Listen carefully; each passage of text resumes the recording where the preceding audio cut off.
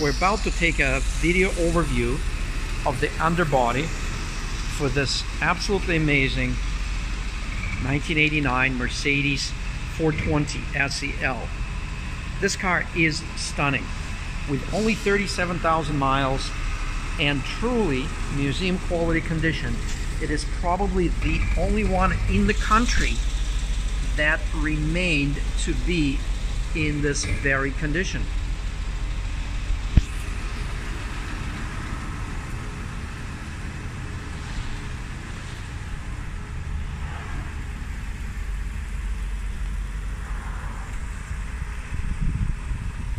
It's our showroom, and I'm gonna jump in with Dan over here.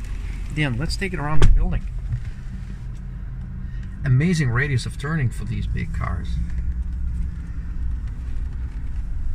The dashboard, wood,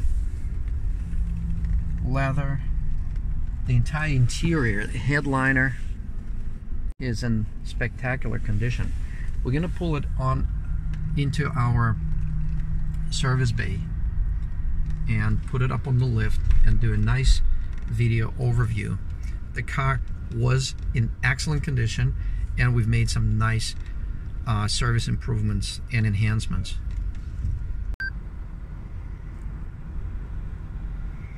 We're just about to get into our service bay.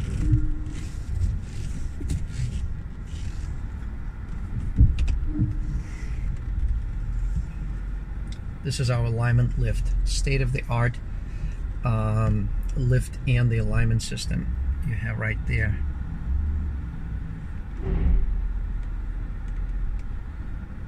And that's a long vehicle. Very smooth engine, plenty of torque. We basically made it up the ramps nearly at idle. Look at the mileage. 38,686 miles on this vehicle. Are we good, Dan? Are we good, or should I go forward a little bit? Excellent.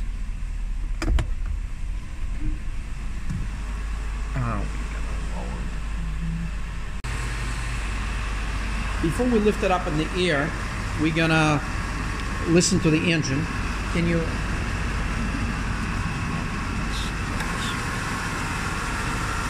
A super smooth running V8, all aluminum engine, still state-of-the-art engine, and a lot of technology that was used on this engine, still used by Mercedes-Benz, their top-of-the-line engines.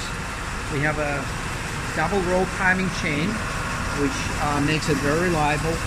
Even the belts, the power steering water pump belts are double belts.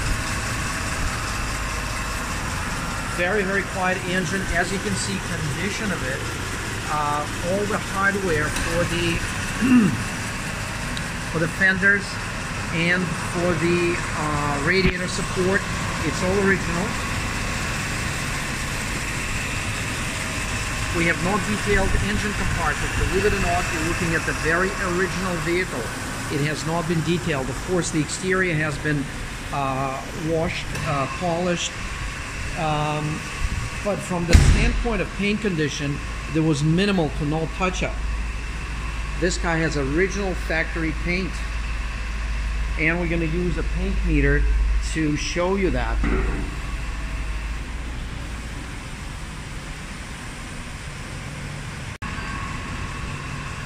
We're going to shut off the engine and do a quick paint meter test right now. We'll start with the hood. First of all, the paint finish and paint texture is consistent with factory, and paint thickness certainly is too at 3.0 mils. We're looking at the fender, which measures 3.5. The cladding and the forward part of the bumper, the front bumper and the rear bumper, were designed to be finished with a special mix of flexible flat or semi-gloss finish, which is original on this vehicle and in amazing condition with no imperfections. Look at the chrome. You don't see any type of overspray. This car is simply and absolutely amazing. As we make our way around the vehicle, the right side of the hood also measures at 3.5. I will comment on the condition of the grille. The chrome is impeccable and there are no chips on the vehicle except for one tiny little touch-up right here. We actually going to clean it and improve it. Someone done it in the past. Right front fender measures 3.5 and has no imperfections. Right front door is at 3.0. Right rear door is at 3.0. We also going to measure lower part of the door because back in the day it was not uncommon to paint sections if needed, but there are no paint thickness differences on the transition. The paint should measure anywhere from 2.5 to 5.5 on this vintage Mercedes. We're looking at the quarter panel. We're measuring 2.5 in the upper portion and 3.0 in the lower portion. And as we go up into the roof, we're measuring 4.0 and 4.0 in the forward part of the pillar. The roof itself measures 3.5. The sunroof panel measures 4.0, which makes it original. There are no rust spots around the window reveal moldings or window gaskets, the typical areas where these cars unfortunately had rust. Pretty much most of them, except for the ones that were carefully preserved as this vehicle was. The trunk is 4.0. The back part of the trunk is, let's see, what is it? 2.5. The rear body panel is at 3.0, which also makes it original, and 2.5 on the right side. The lenses are original. They do not have excessive or any fading, which is absolutely amazing for those that know this body style. If you look at the seam right here, it is original, and the back panel measures 2.5 and the quarter measures 3.5. As we go throughout the quarter panel, 3.0 here, 3.5 over here. I will make a comment about this quarter panel. There was one small imperfection right in this area. We have an amazing reconditioner who was able to do the touch-up and blend the paint in this area. So this is the only part of the car that has more than just chip. There was a small scuff right here, and our technician was able to blend in the color instead of doing a complete body work. So when you look at this vehicle, you're really not going to see it unless you know about it, or if you have a paint meter, because with the paint meter we can see it measures 8 because our technician had to put a layer of paint and he transitioned over here. So when we look at that, you can see 2.5, and then it goes to 5.5, and it goes to 5.5 and 4.5. So there's a little bit of paint transition here. Again, it's beautifully done to be able to retain a factory finish on the left quarter panel. Normal body shop would certainly refinish the entire panel and would have to go up and blend out here. Instead, our technician was able to transition on this body line. The left front door measures at 5.0 and 3.0 on the left front door, and we're back to the quarter panel. We're measuring 3.5. So all these panels, they measure under 5.5, which makes it an original paint for this Mercedes. In addition, we do a texture match, which means we walk around the vehicle and we make sure the texture on each panel is consistent with adjacent panel, because you could potentially have a panel replacement and it will also measure the same as a factory. We go through the trouble of checking all the hardware, all the seals, make sure factory rust proofing is all in place, and we confirm that this car in fact has all original body panels. We're now going to get it up in the air and take a look at the underbody.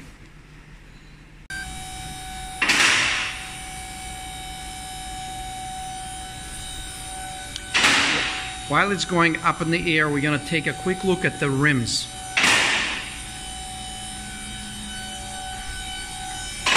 And the cladding for that matter.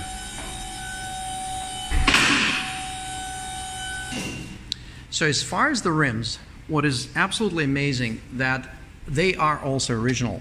They haven't had paint work. They're original rims, and they measure a little over 1.5 mils on the rims. This one does as well as the other one.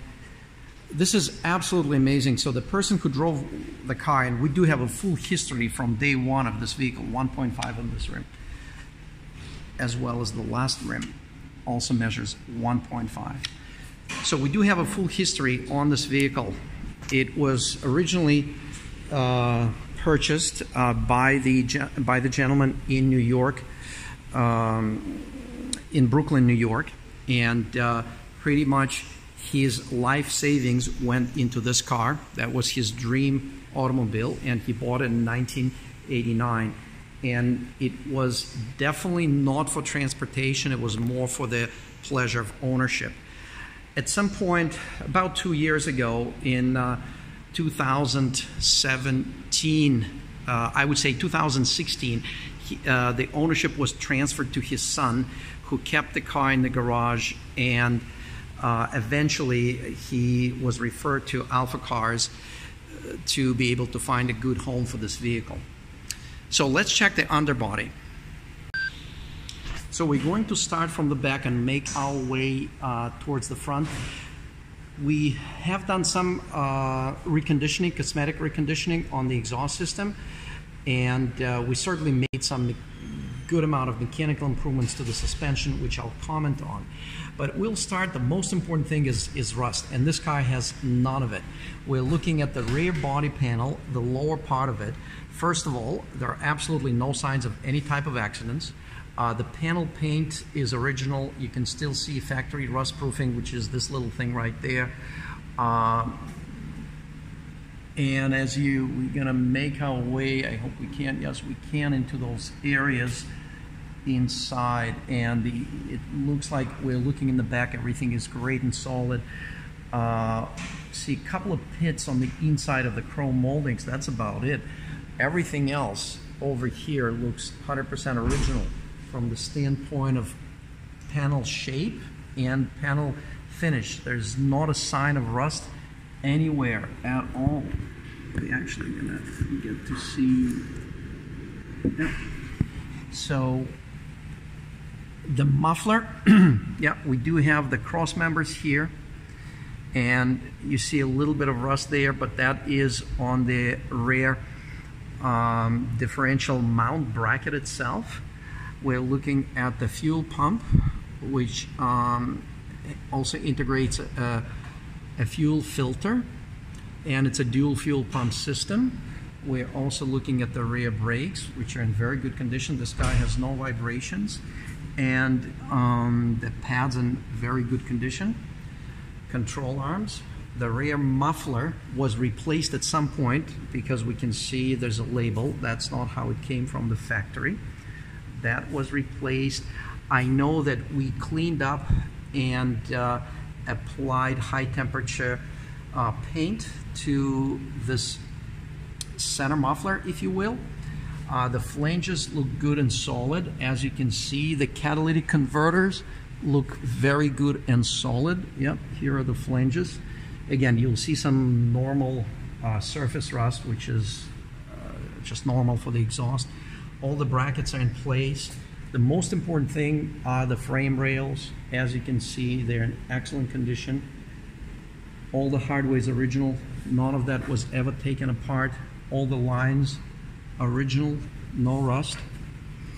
Floorboards in amazing, amazing condition. No scuffs or rust or any issues at all. It is just absolutely amazing how very well this car was maintained and kept. We're making our way to the front, and now we're looking at the frame rails. They start here from the front. Hi, Fernando. Hello. Say hello to our YouTube channels. Hello, YouTube channel. Can you introduce yourself? I'm Fernando. I had a question on the Bentley Continental GT. Hold that thought. We have about 2 minutes to finish. Right, okay. We're almost done. Come and visit me? I will come and visit you. We're almost done here. Okay, so with this, we're looking at the driver's side frame rail, which we observed from the very beginning. Again, there's no rust to speak of. What you see right here, it's more over just a surface surface condition, and then we make our way through the frame rail, which is in original condition, and it's in perfect condition. We're going to do the same thing on the driver's side frame rail.